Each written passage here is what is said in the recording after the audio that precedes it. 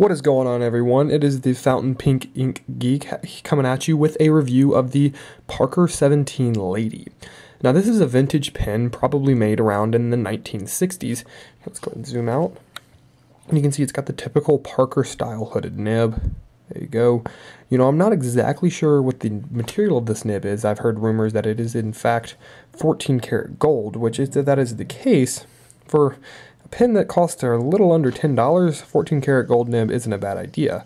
But regardless, whatever this nib is in fact made of, it's extremely smooth, it's beautiful, and this one is a stub nib. Now, as you can see, it's the typical Parker style fountain pen. It's got very classic design. This one's in a burgundy. As you can see, maybe a little bit hard to see there, but we'll get some high-res pics for you. It says right there on the side, Parker 17 Lady, made in England. Got the typical Parker arrow, your hooded nib. The pen is a relatively small pen. That's where the term lady comes from. It was meant for women. It is relatively small, meant for women's hands. And just for some comparison, here it is, paired up next to a G2, Pilot G2. There it is next to that Pilot G2. And here we'll get it next to a TWSBI Mini. There you go, sorry about that, just pulling out another pen. Here it is compared to the TWSBI Mini. If I can get it to come in focus.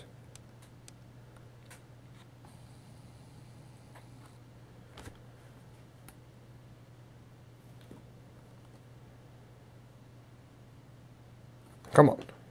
There we go. Alright, now it's in focus. Alright, you can see it next to the TWSBI. Oop, got some ink on my hands. Smaller than the TWSBI, but when you post both of them,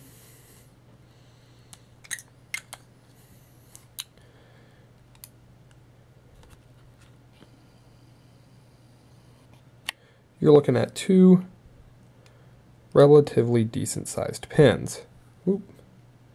There you go. Two relatively decent sized pens. The Parker is going to be a little bit shorter, but it's not so short to whereas it's annoying or anything like that. Alright, let's get this ink off my hand real quick.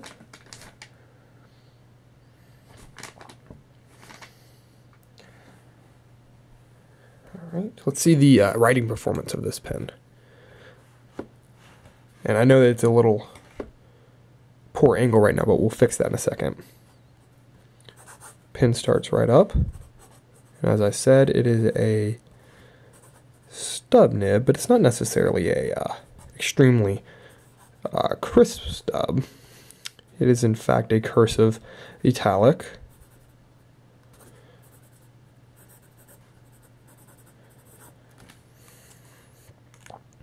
So there's that writing performance. It is a very wet pen, very, very wet.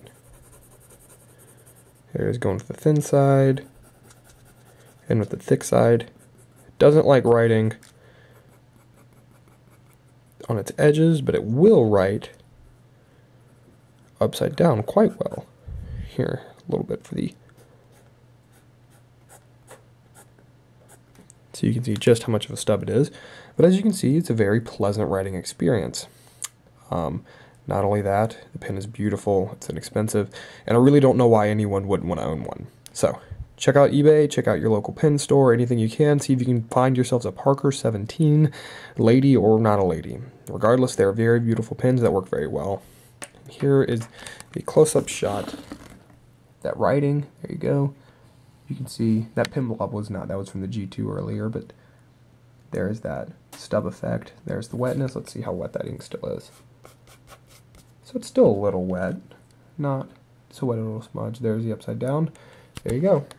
And here's our Parker 17 Lady.